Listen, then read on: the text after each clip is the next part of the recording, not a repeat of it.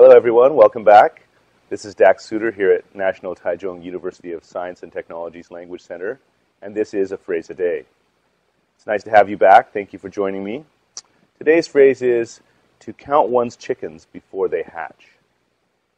Okay, count one's chickens before they hatch. So you know what a chicken is, and for a shell to hatch, for an egg to hatch, it means for the shell to open and for the baby chicken to come out. Okay, let's listen to how you might say this in Chinese. 打如意算盘. Okay, I hope I said that correctly so that you could understand. Again, it's count one's chickens before they hatch. And this means to depend on getting a profit or a gain before you actually have it. To make plans that suppose something will happen. Be too sure that something will happen. We usually use this phrase in a negative sense. Okay? Let's listen to a few example sentences, and I think you might understand a little bit better. Okay? Maybe some of your customers won't pay, and then where will you be?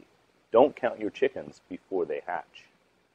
In this sentence, a boss or a business owner is perhaps spending money that is owed to him or her when the money hasn't actually been paid yet by the customers. Okay, let's listen to one more example here.